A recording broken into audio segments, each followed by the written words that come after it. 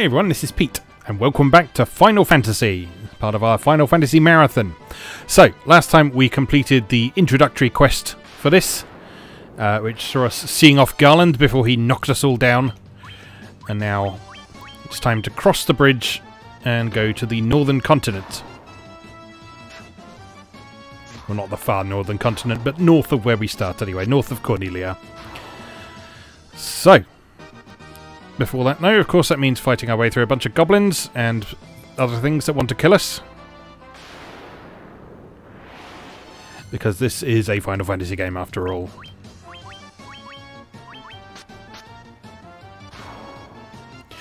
Pierre already up to 2 hits, rather than just 1. If we look at their status panel,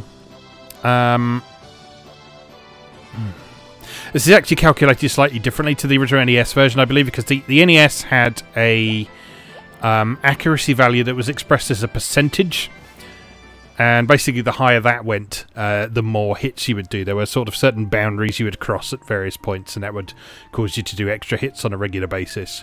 But anyway, we're getting ahead of ourselves because we've got a nice fancy cutscene going on here. This cutscene actually was in the original NES version, obviously not looking quite as nice as this rather pleasant purple sky we've got here. But here we are. And so their quest began. As the 4 warriors of light, they felt overwhelmed by the great task destiny had placed before them. I'll read a little bit slower, shall I? Come on. Or is that it? Oh no.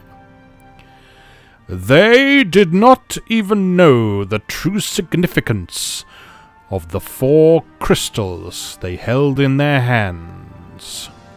This is unnaturally slow to read out.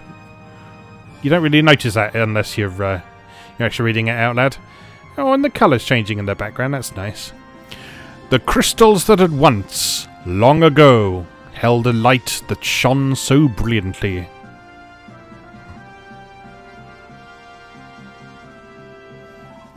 The time for their journey had come.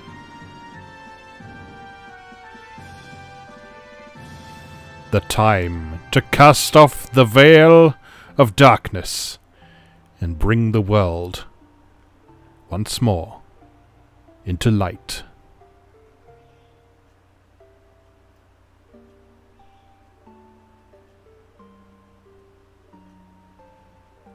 One thing I always felt with the original Final Fantasy, both in this version and the original NES version, is that these sequences, they go on just slightly uncomfortably too long. It's like they were writing it and they thought, oh, we've got a bit of space left over, we should just fill it up with a few more words. Why don't you say the same thing but slightly differently? Okay. So with that out of the way, we can now proceed to the north. And immediately you run into a key aspect of this original game, which is going, I don't know where to go. So we reach this fork in the road here. We can head north, in which case we'll find this little dock here and some forest. And eventually we'll actually see that that fork in the road just goes around those mountains and they both end up in the same place. But there's numerous points in Final Fantasy where you'll be confronted with a decision on where to go next. And the route you're supposed to go won't necessarily be immediately obvious. And the reason for that is that unlike a lot of later Final Fantasies, there's not really a sort of linear plot to follow in this. There's a bunch of things you have to do to finish it. But aside from there being a kind of natural order to approach them in terms of the level of the stuff you come up against, there's no real obligation to do them in a specific order. They're not. Most of the time, they're not dependent on one thing happening before another.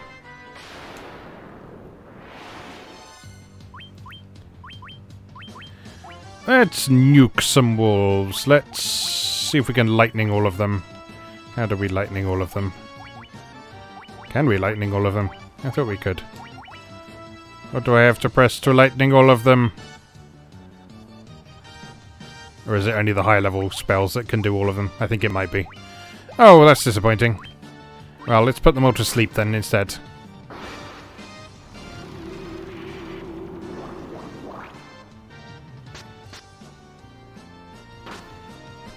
This is another nice thing over the original NES version.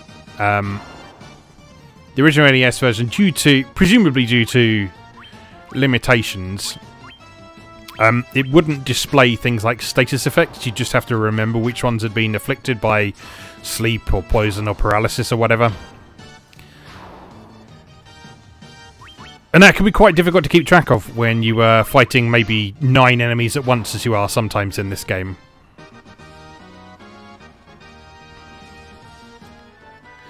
And so this is just one of many examples of how this PSP version, it might not necessarily be the most authentic version of Final Fantasy there is, but the refinements and changes it's made to the formula certainly make it a bit more palatable and a bit more playable from a modern perspective if you find the issues with the original NES version to just be a little bit difficult to overcome. Plus, it looks and sounds lovely.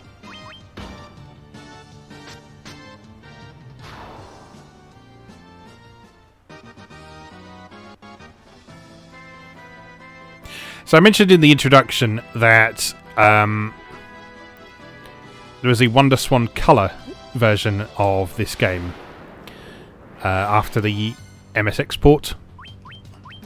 So that was originally around 2000 or so, and the WonderSwan Color version was then ported to PlayStation, and that's when the music that you're currently hearing was added to this game.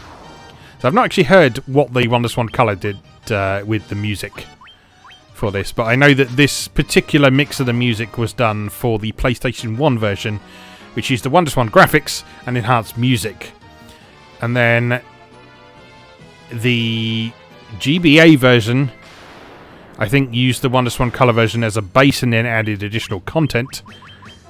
And then this PSP version, it revamped the graphics again, so these graphics are superior to the PlayStation 1 and WonderSwan Color versions, but it kept the music from the PS1 version. Is that convoluted enough for you? Hopefully.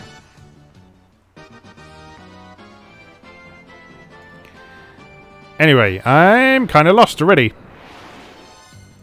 Oh, ogres. This might be bad. Is this bad? I hope it's not bad. I guess we'll find out. Maybe I'll protect Tim. And meanwhile, Tim can put them all to sleep. Not awful. But doing 13 damage to your fighter at this point is quite a lot. There we go. You have a nice nap. You miss. Also good.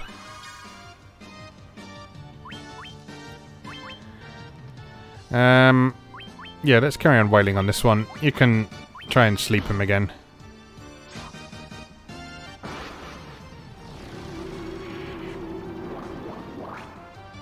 Very nice. All of them now are asleep. Which means we can hack and slash away at them at our leisure. You can cure Sam, because he's starting to get a bit low on hit points. You can set fire to this ogre. Ow!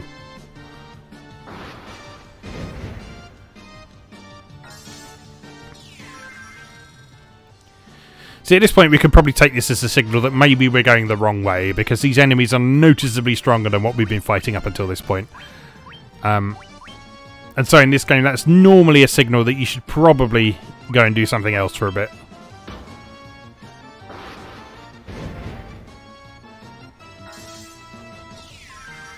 Yeah, these are doing an uncomfortable amount of damage to us, so I think after we've cleared this fight, we'll head back the other way. And try and go where we should be going.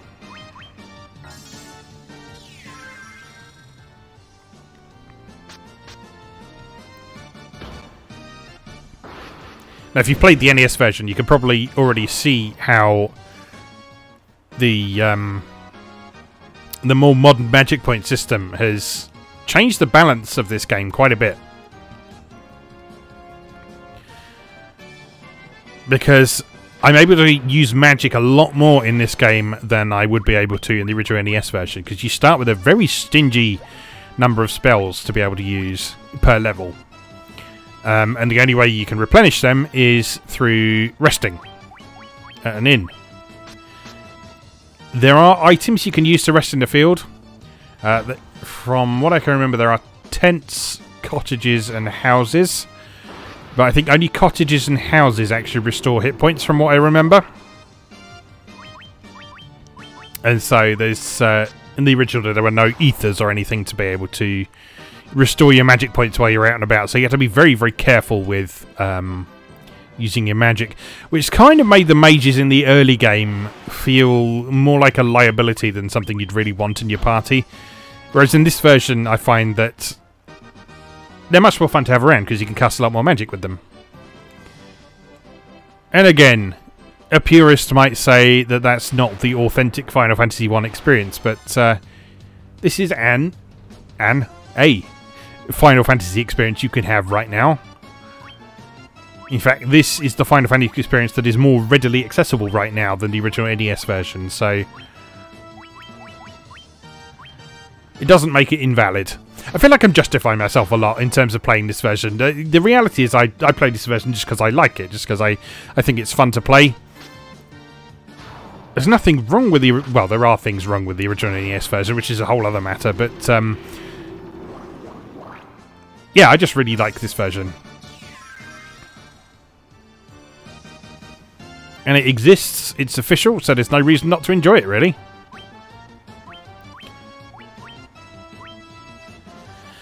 So the problems with the original NES version are that probably at least half of the spells didn't work.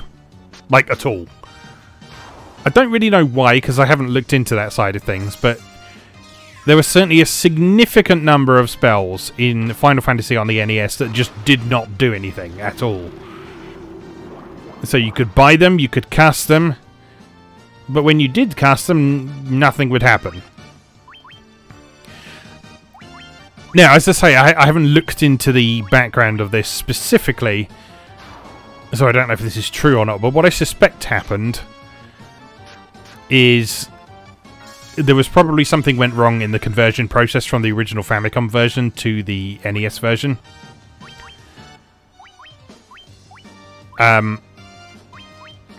Because if you imagine like the internal game logic referring to, say, the original Japanese name of a spell, and then the menus referring to the localized English version of a spell, that would cause some problems.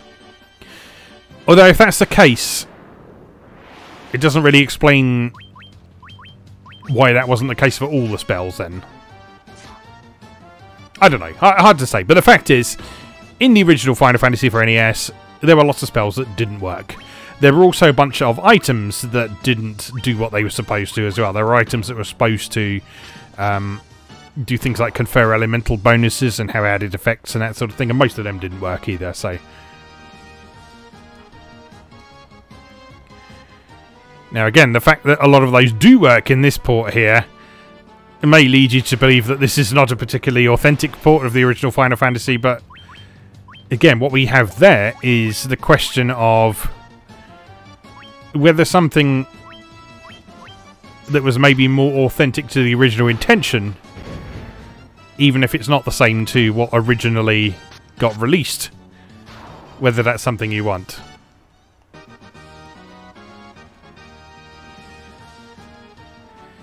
I don't know, there's lots of interesting discussions and things you can think about with regard to this game. Which is good, because I need to talk about lots of things, because we're getting into lots of fights.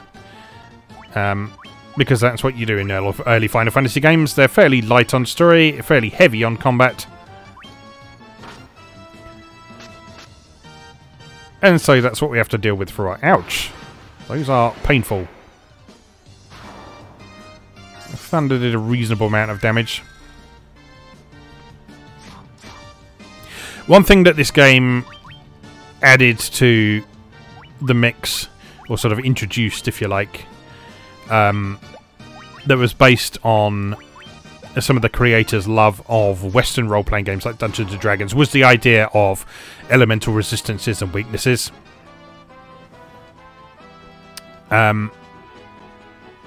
So that becomes quite a key part of this game the further you go. Because certain enemies are much easier to deal with if you bear in mind the elements that they're strong and weak against.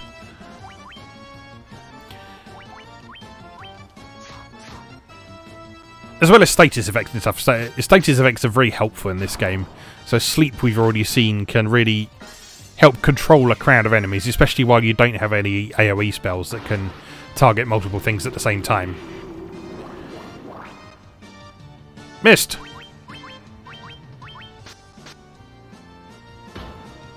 And so although you don't have a ton of tactical options in this game compared to later installments in the series, it still keeps things quite interesting. Each character's class makes them nicely unique. I cannot find where we're supposed to be going. Ow. And I'm out of magic points for Tom, which is not good. I'm also nearly out of magic points for Tim as well. It's just not a great position to be in, is it?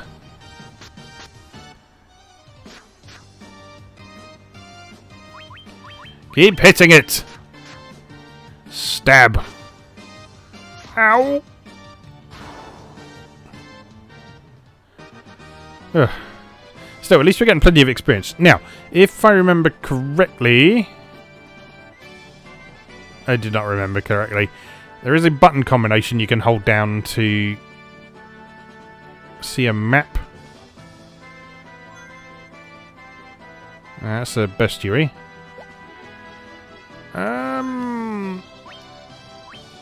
Let's use some of these potions just to get everyone in a slightly better state than they are.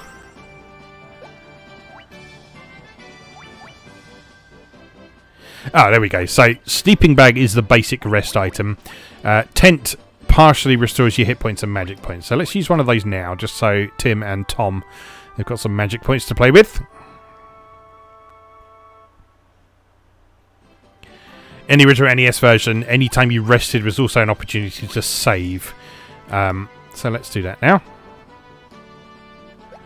Just in case, you know. Now we're looking for a town, which doesn't seem to be one to be found at the minute.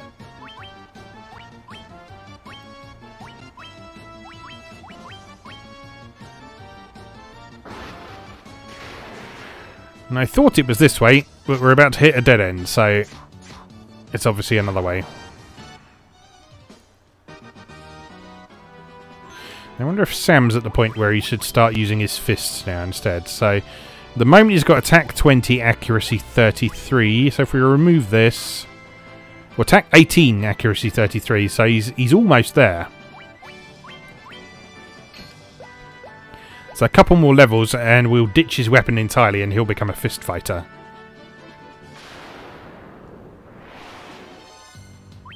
Wolves, that's more like it.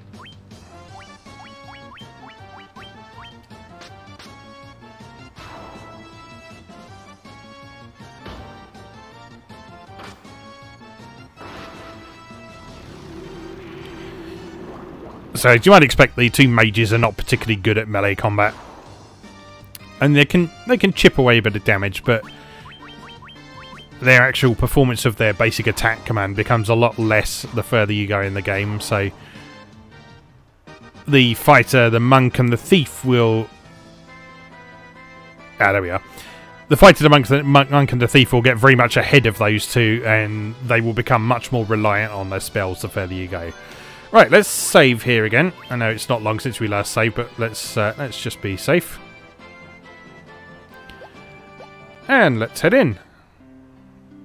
See the town of Pravoka. Please help us! Alright. With what? I know what, but, you know, I'm just playing along. Oh, Hecan dude. What do you have to say for yourself? Those blasted pirates! They're running around looting and pillaging like they own the place! So pirates, eh? There's some pirates. Let's just have a look around before we go and encounter those pirates. Hello. Welcome. You have potions and stuff. They do sell ethers in this as well. So, again, like I say, another change from the NES version. So you can actually restore your magic points a bit more easily out in the field. I want to say you couldn't get in these shops before you fought the pirates in the original version as well, but I can't say that for sure. Let's buy some iron armor for Pierre. And... leather yes. Yes, the leather shield for Pierre. And leather gloves for everyone else. That weight stat I don't remember being in the original. Presumably that gives you some sort of indication of... oh, you can wear gloves as well as a shield. Alright, one more pair of gloves then. Presumably that gives you some sort of indication of how it will affect your speed in combat. There we go. So if we look at the status screen, do they have a weight stat? No? No. Maybe it affects their agility. So if we take Tom as an example there, he's currently got agility 7. If I remove those leather gloves and then look at Tom again, he's still got agility 7.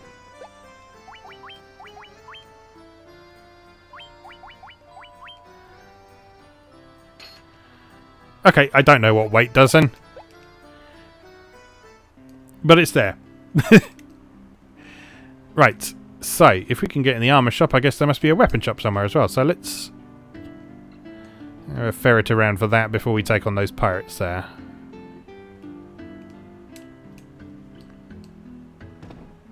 Stop at the inn. Staffed by a dancer. How about that? You got anything to say for yourself? Please, come in. We charge 50 gil per night. Would you like to stay? Not right now, lady. I've got work to do, but I'll be back. There's the weapon shop. And there's a magic shop as well. So, you can have Blizzard. Dark blinds all foes. Temper raises one ally's attack. And slow reduces a foe's number of attacks. I think Dark's probably the most useful out of Dark and Slow. So we'll take Dark. And we'll take Temper as well. Because being able to buff up Pierre and Sam's attack power in particular will be very useful later on. We got a white magic shop as well. Doesn't seem like it. Right, already got a hammer. Get a broadsword. Oh, I can't afford it. Damn it. I can afford a scimitar. Or I could sell some of this rubbish. Or indeed just the chainmail. Because that's the only thing I've actually replaced. Still not quite enough. Scimitar is better. Is it worth buying that? It's only 160 gil. Can't hurt, can it? There we go. And then sell that rapier. It's marginally better. It's not massive amount better, but it is marginally better. Better than a kick in the teeth, as they say. Is there really no white magic shop? Oh no, there it is. Hello.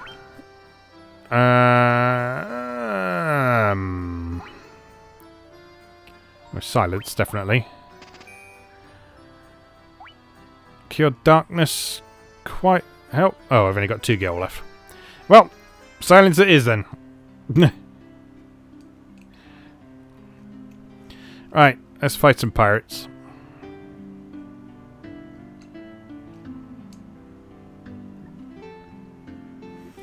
And just what be ye doing here? Ye wouldn't be looking to make trouble with Bicker's Buccaneers, would ye? You better say the same thing. Hello. You've got cannonballs of steel to be taking on the great pirate Bicky. Keel all on, boys. Aye, aye, Captain. We'll make their bones go crunch. Oh no, so many pirates. What will we do? Well, we'll start in this corner and we will hack and slash across them. Let's protect Tim so he can get some spells off. He can sleep them all first of all.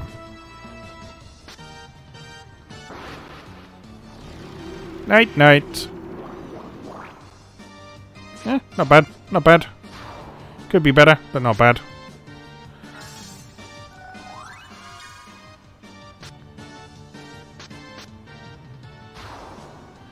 See, these guys are pretty easy to defeat, so it's easy to be quite daunted by the fact that there's so many of them to begin with, but they're not really much of a problem. So, how's everyone doing? Not too bad. So, let's protect Tom. You can blind everyone.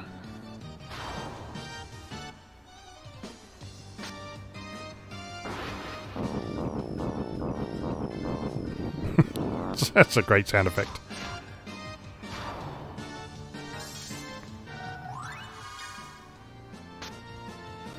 I really like the graphical effects in this. They're kind of reminiscent of the 16-bit Final Fantasy games on the Super NES. But just a little bit better. They've just got a slight bit more polish than the ones we had in those games. What else? Let's temper Pierre. Probably unnecessary at this point. But why not?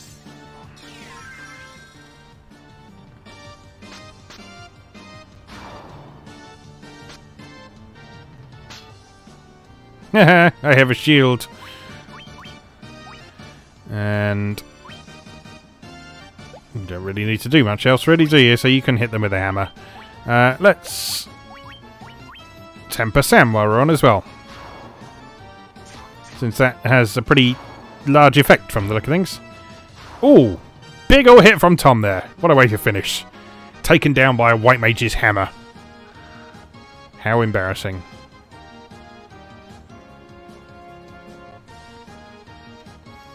Level ups for everyone!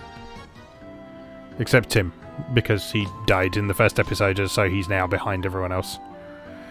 I be most sorry, young masters. I'll be making no more fuss, I swear. I want you to take me ship for your troubles. Can you find it in your heart to forgive an old pirate? If you're going to give me your ship, sure. You obtain a ship! I love that. You just like... It's just like you got a ship now. Cool. Sweet.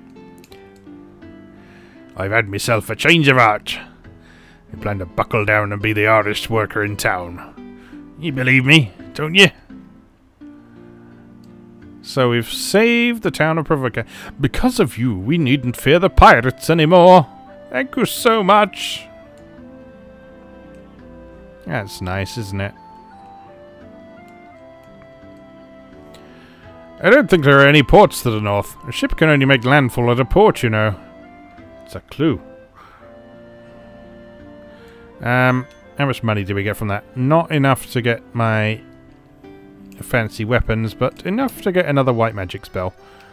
So, I already got silence. Let's also get...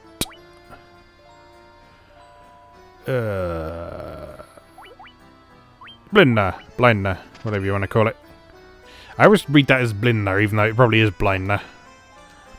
What that does, that just removes the blind effect if you get it inflicted on yourself. Alright, let's go stay at the inn. And this is probably a good place to call it for today. Please, come in, we charge 50 gil per night. Would you like to stay? Yes, I would. Let's have a nice nap. Pleasant dreams.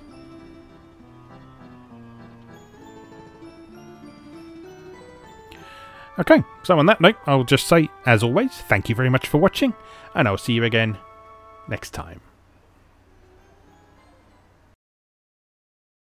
Thanks for watching. If you enjoyed this video, please help out the channel by leaving a like or a comment and subscribing. Be sure to check out moegamer.net for new articles on Japanese and Japanese-inspired video games, new and old, every weekday. Every month, Moe Gamer features an in-depth exploration of an individual game or series as its cover game, so be sure to check the archives to see if your favourite has had a deep dive yet. If you'd like to support the site directly, please consider becoming a patron or buying me a coffee. You can find links to do both down in the video description. Thanks again, and I'll see you next time.